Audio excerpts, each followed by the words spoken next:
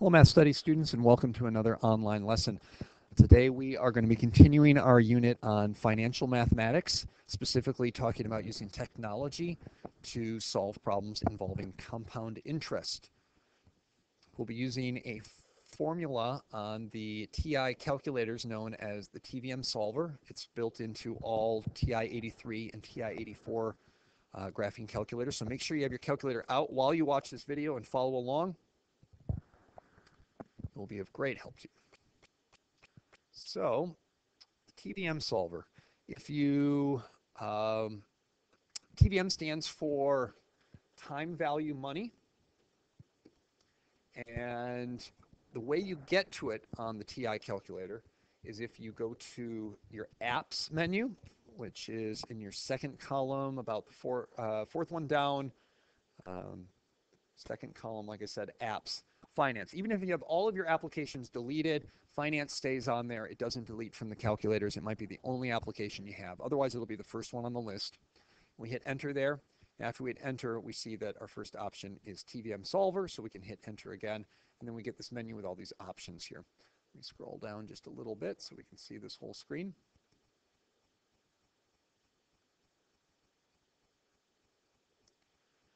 All right. So this screen tells us what everything on our TVM Solver means. If we start with big N, what I'd like to do is relate this to the formula that we had from last class, which was future value is equal to present value times 1 plus the rate. And the way the formula packet has, again, is dividing by 100 times k, which is our number of compoundings, to the k times little n, which is the number of compoundings times the number of years. Well, big N in this formula is equal to the number of compounds or compoundings, but not per year. It's total, which includes every single year. So let's say we were doing 12 compoundings per year, and we did that over 2 years. We wouldn't be putting 12, we'd be putting 24. So it's the number of years times the number of compounds, which is what used to be our exponent, k times n. And you'll notice that I have this here listed. So big N is equal to our exponent, or k times n from our old formula. I%. This is your annual interest rate. Formerly, we had called that little r. They're the same thing, but you need to remember that I% is written as a percent. So you do not need to move the decimal. In fact, you shouldn't move the decimal or divide by 100. You just leave it the way it was in the problem. For example, if it was 5.5%, you would actually type 5.5, not 0.055. All right, and then present value, obviously, that's our capital, our principal, our starting investment, the same thing it was in the formula. You'll notice here that PV should always be negative when you type it in the calculator, though, and that's weird. The reason for that, well, I can't really explain why they did that in the formula. I would have left it positive. But the idea behind it is, if you go to a bank, and let's say we want to deposit $1,000, when you go to the bank, you should have that $1,000 with you, or in a check form or something like that. And when you leave the bank, you no longer have that $1,000. You gave it to the bank. So technically, it's a loss. Now, you're going to get that back, hopefully, and you're going to get it back with interest. And that's what we're trying to figure out using this, this tool here. But the idea is that you're making a payment when you actually bring that money to the bank or make that initial investment or loan or whatever the case is. And so we make it negative. Payment, we don't need it for our class. So you'll notice here that the payment can be always left 0. It's just not needed for our class. FV is future value, which is the same as it was in the formula. It's money you have then after time. P/Y and C/Y, those are the same for our class anyway. You should leave them the same. And if you type something into P/Y, it'll automatically update C/Y. It doesn't work the other way, though. And then we have the end option here. It should automatically be highlighted, and we're going to leave it that way. We won't ever switch on those. And again, that goes with the payment, so it really doesn't matter how we have that set. Last but not least, in order to get your missing value, you go to solve. Solve is like your enter key, but instead of hitting enter or even second enter, you hit alpha and then enter. So alpha is right below the second key, and then you hit your enter key, which is solve in the upper right corner. All right, so that's what we need to know as far as getting started. Again, things to remember, big N is equal to little k times n, or her exponent from the old formula, and py, cy are the same. We don't need pmt. Our present value should always be negative, and solve is alpha enter.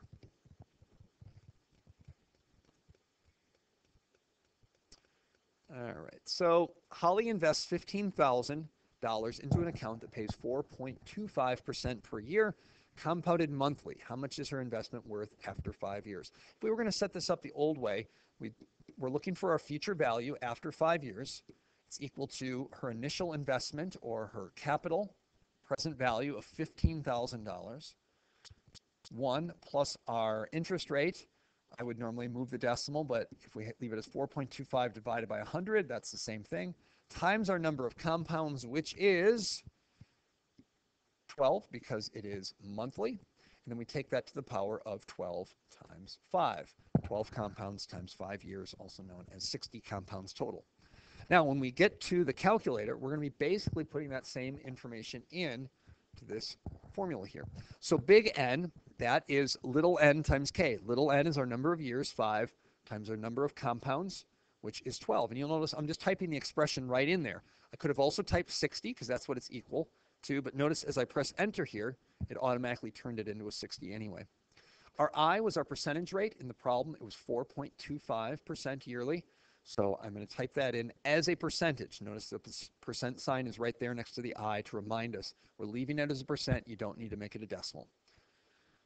Then I go down to present value. Our present value is 15,000, but we need to remember to enter this in as a negative value always. Now, what happens if you don't enter it as a negative value? It won't totally mess up your answer, but it will make it negative. Seeing how we want our answer to be positive, we just make the input negative. Payment, we leave alone, keep it as 0. Future value is actually what we're looking for, so I'm going to leave that as 0 for now. Don't leave it blank. It'll yell at you and make you fill something in. So just fill in whatever. It doesn't matter, but 0 is fine. If you have an old answer in there, somebody else had used this calculator, that's fine. Just leave it. We'll change that in a minute.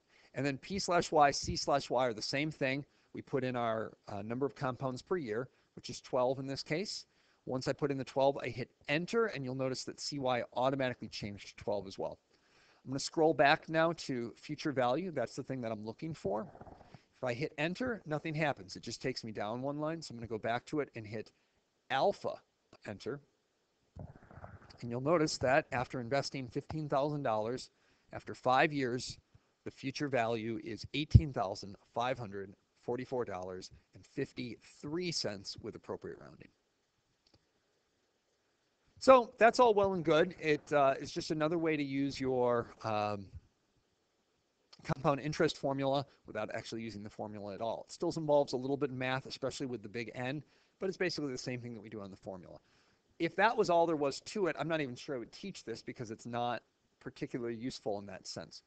But sometimes there's things that we want to find other than the future value, and we'd be left doing some algebra or possibly even some logarithms or graphing to figure them out, and this will make our life a lot easier using the TVM solver.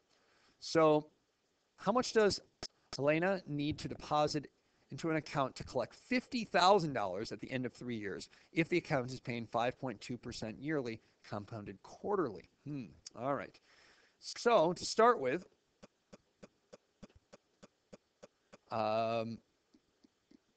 we need to know big N.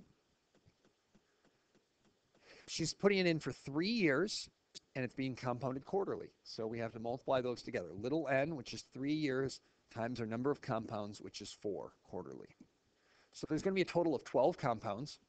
Now we go to our percentage, and it's 5.2%, we can see. So I type in my 5.25, I'm sorry, 2, as a percentage, no moving of the decimals. Our present value, we don't know. It's asking us, how much do we need to deposit? So I'm going to leave that as it was. I'm not changing anything. You could put a 0 there, but it doesn't matter at the moment. Then future value, we want to get $50,000. So I'm going to type that in, $50,000. Payments per year is the same as compounds per year, so it's 4. I hit 4, enter, it automatically changes my compounds per year. Now I'm going to arrow back up to present value. I'm going to press alpha enter, and it'll do the math for me and tell me what I would have needed as my present deposit. Now there's a negative sign. You won't put the negative sign in your answer. It's implied by deposit that this is a payment that we're making, and it's $42,820.99 would be the payment that we would want to make in order to end up with $50,000 at the end of 3 years at this rate. So that's pretty slick. That saved us a lot of time as far as algebra goes, and for many of us, it allows us to do the algebra that might otherwise be overly difficult. Example 3. How long must Magnus invest $4,000 at 6.45% annually, compounded half yearly, if it is to amount to $10,000? How long is what we're looking for here. So how long is a number of years? Now this one's a little bit more tricky because remember, big N is not a number of years. So we're actually going to have to do a little bit of work even in addition to the TVM solver, but let's figure out what we know so far. So big N involves knowing the number of years, and we don't know that. Again, it's asking how long. So we're going to leave that one for now. Then we have our interest rate, which is 6.45%. And we have our present value, which is 4,000. They tell us this time. Payment, we always leave as 0. Oops, and I forgot to put my present value as negative, so negative 4,000. My future value, I want it to equal 10,000. And so this is a pretty common question. It's like I want to reach a certain amount of money. I'm trying to save up for, a down payment on a house or a car, whatever the case is, and I want to know how long I need to leave this money in the bank. We're doing it half yearly, so our compounds are twice a year. And I think we're ready to go. Now we're going to get big N, and the thing to remember is that big N is not the number of years, it's the number of years times the number of compounds, but we can do a little algebra after we get this answer. So I press alpha, enter, and big N is 28.867. All right, well I'm going to write that down. 28.86. I guess I could go round it up to 8. Now I want to figure out how many years this is. I know that my original formula was big N, which is what we know, is equal to the number of compounds times the little n, which is the number of years. Well, I know that my big N now is almost 29. My little k was the number of compounds. Since it's half yearly, that's twice a year. And so all we need to do now is find n. So I'm going to take this whole thing and divide by 2. So 28,000. I'm sorry, 28.868. Let me quit out of this.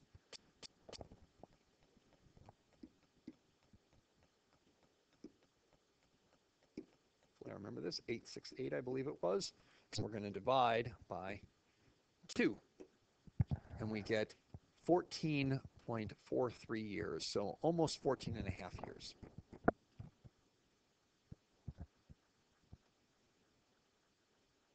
Last example for this video. The only variable that we haven't figured out yet is rate. So we're going to do that one, or interest. So Iman deposits $5,000 into an account that compounds interest monthly, and 2.5 years later, the account totals $6,000. What annual rate of interest was paid? So we go back to apps, finance, TVM solver.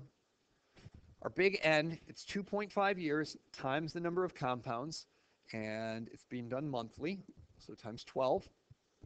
Interest rate is what we don't know, so I'm going to skip that for now. Present value, or the original investment, was $5,000. Remember to put it in as negative. Payment is 0. Future value is $6,000. Payments and compounds per year are 12. Now I arrow back up to the rate, press alpha, enter, and the rate is 7.32%, to 3 significant figures, 7.32. And that's how the TVM solver works. It's got a few problems you can try in the book on page 151.